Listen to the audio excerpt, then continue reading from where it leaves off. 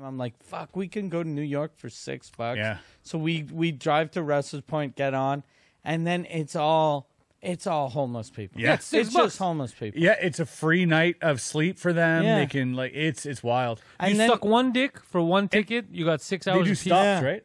Yeah. They do stops, and then they let you out for a bit to go to the store or Yeah. whatever. But if you're not back in, they're like, "Fuck you! You're staying in this shithole town Yeah. until you figure it out." Like they don't care. And there was this one lady that used to just walk up and down. She had a big garbage bag, and she'd give garbage to people.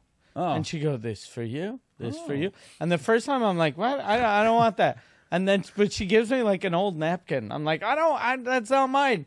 And then, and I'm like, ugh. And then I realized, okay, it's just a fucking crazy homeless person. So every time she'd walk by, I'd be like, okay, phew, I got a can. It's not like fucking toilet paper. It's like the homeless or an old Santa. Kleenex. Yeah, it's fucking homeless Santa. Just kidding.